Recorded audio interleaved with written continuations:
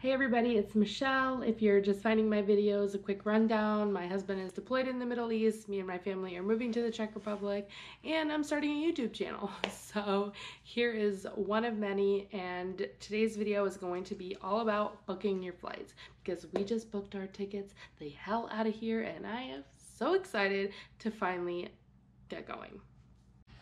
Now, I haven't traveled with 3 kids by myself, but I have traveled with 2. The last time I traveled, Asher, who's playing with his monster truck right now, he was 6 months old. So this time around, my daughter is 7, Asher is 2.5, and Nolan will be 1. So it's gonna be hectic, but it is a night flight that we booked, so I'm hoping that'll be a little bit easier on us. And yeah, let's just dive into.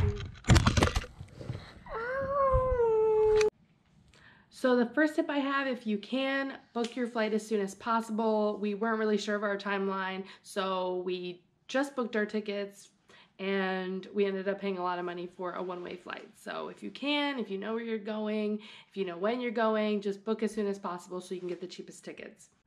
Airline tickets, however, do fluctuate. They do go up and down throughout the week.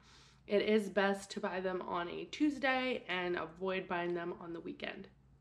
Ever since I can remember, my mom always used Kayak, even when they weren't as big of a site as they are now, and we still use Kayak. I always find the best deals on Kayak or Google Flights. Always, obviously, look around. I have heard the tip that you should look in incognito mode, so I guess the website doesn't like catch on that you're looking at one flight over and over again and possibly raise the prices. I've done some test runs with you. Pooped? Okay, yeah. Good job. I have done some test runs with this. I personally didn't really find that there was a difference, but if that makes you feel better, then I recommend doing so. Also, just make sure you know what's included in the ticket that you're purchasing. With budget airlines becoming more and more popular, a lot of the times they don't include a luggage. So just verify that for your own sake. You don't want to show up at the airport with a luggage that you end up having to pay for.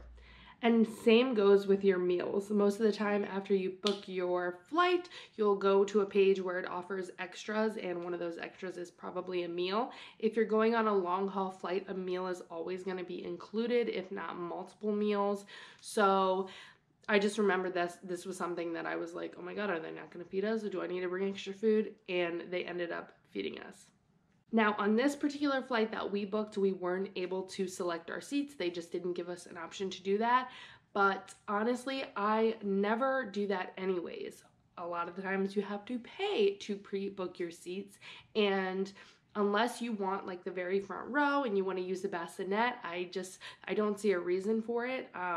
I am traveling with my children, so obviously they are going to sit us all together. They're not going to sit my 7-year-old, 2-year-old, or infant baby somewhere where I'm not. So I just don't do that. I just avoid paying that cost. A lot of the times they sit us in the back, which I really don't have a problem with. I like sitting in the back. I know the bathrooms are there. I guess that all depends if your baby is a light sleeper or not, but luckily that's just not a problem for me. I like sitting in the back also, so I can get up really quickly if I need to.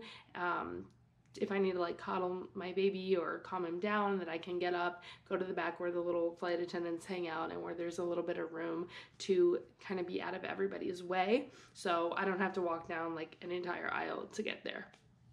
Also, if you do want to use the bassinet, just know that it only goes up to 6 months. So I'm past the point of being able to use that anyways.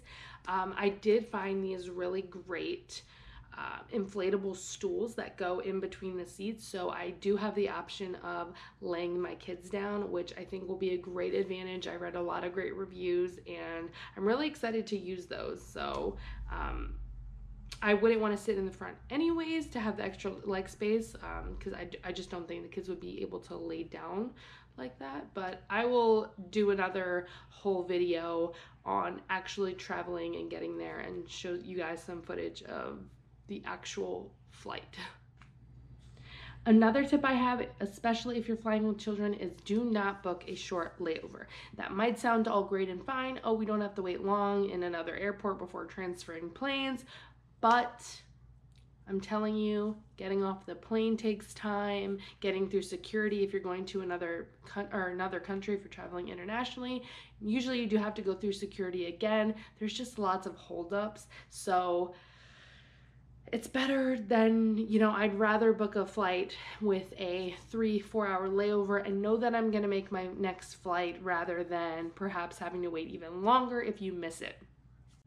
We will be traveling through Frankfurt and we have a 2-hour layover, and that might sound like enough time, but if you've ever gone to Frankfurt,